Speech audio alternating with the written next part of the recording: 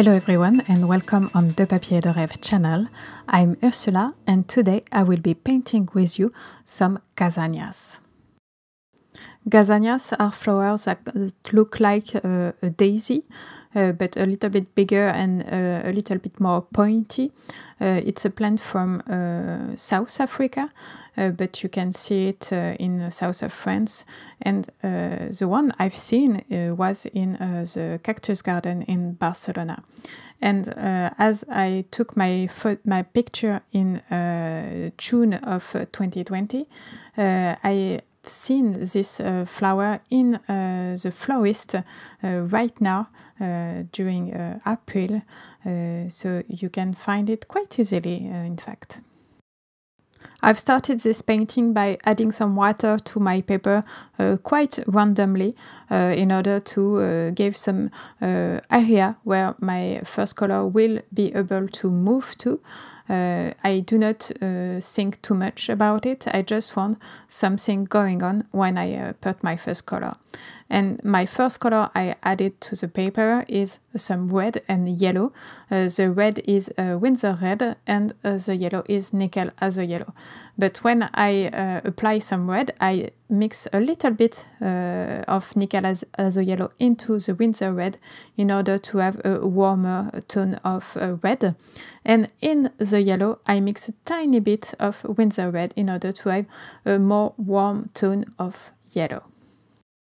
I really want for you to see the warmness in this painting. These flowers are living in quite a hot area, so I need to show that to you, that there is a lot of hotness into it.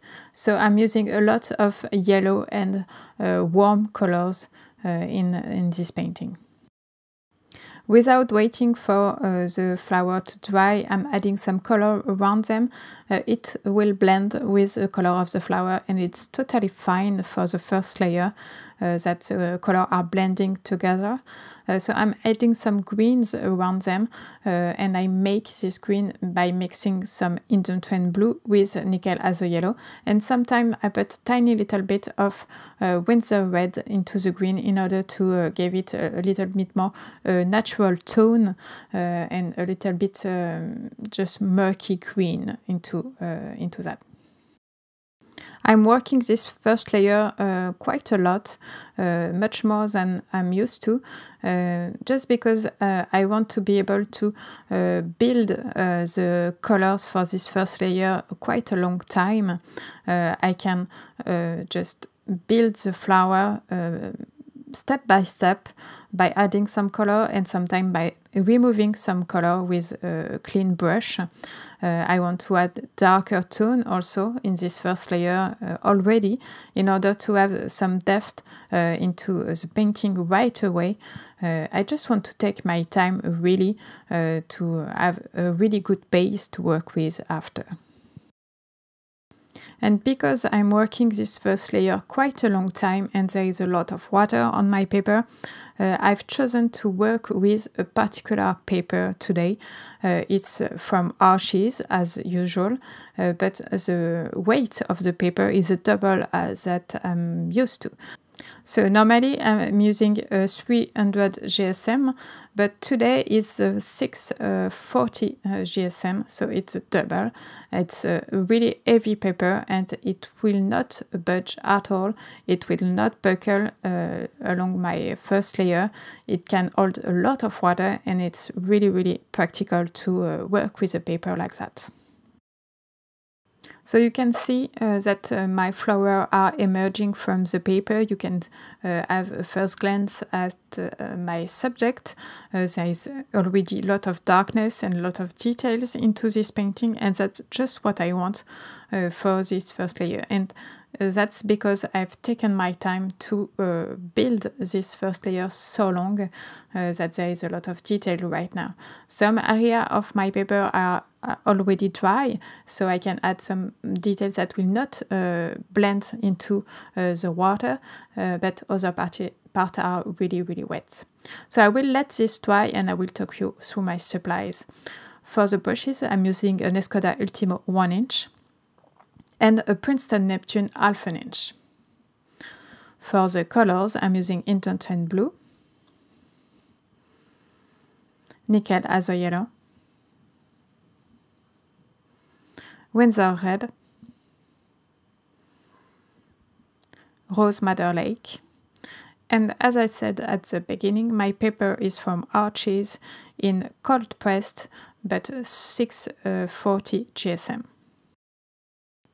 So I've said that I'm using some rose madder lake, but you cannot see some pink into my painting right now. It's just because I've used this rose madder lake mixed with Indanthrene blue to make some violet tone right now, to add some really rich dark shadow into this painting. So I really like to work with violet to create painting because it adds a little bit of cold tone to the shadow, and it will make them appear a bit more like shadow. But I'm surrounding this area of really dark color with a lot of greens so that you can totally understand that there is foliage here and there is something going on. As my flowers are quite bright in color with this warm yellow and really warm red, I like to darken the surrounding of the flower in order to make them pop a little bit more.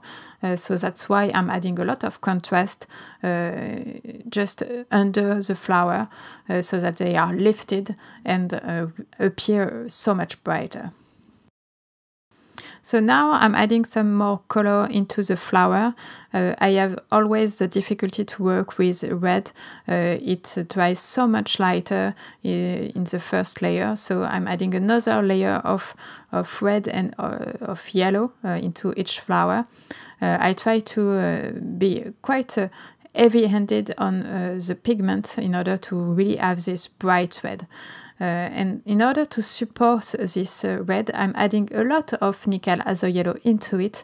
I always found that with a base of yellow, reds are going to be a bit stronger. So that's what I'm doing right now. For this painting, I'm just working with flat brushes. I have a big one and a little one. And they will bring a lot of expressivity in my brush marks because they are flat and I have to work with the flatness of them. I can use them in quite a lot of ways to have some tiny details made with the point of the brush, with the side of the brush, or I can use the full body of the brush in order to have just big strokes of colors. They allows me to have really a lot of expressivity in my brush marks, and they add some energy into the painting. The flower I'm painting today, and if you want to look at it, there will be a reference picture on my blog. The link is in the description just below the video. So this flower have really pointy petals, pointy foliage, and to work with a flat brush for making this flower will help me to give you this sensation of really pointy ends, pointy foliage in this painting. They allow me to have this really expressive feel in the painting. The way I'm working the color today is quite different as I'm used to. Generally, I just finish one area before passing to another. But for this painting, I just wanted to look at what color was on my brush and work with that. So yes, I need this color in this area, but I also need it in this other area. So I will just work step by step, building the background and the flower, just depending on what color is on my brush. And as you can see, even if I'm working with just flat brushes, I can add some tiny details into the heart of the flower with really no problem at all, because I'm using just the side of it. And it's always a great thing to know how to use your tool to make this happen. And this video is now ending. Thanks for watching and I hope you like it. Please check the blog post for more information about it. And of course, tell me what you think in the comments. See you soon.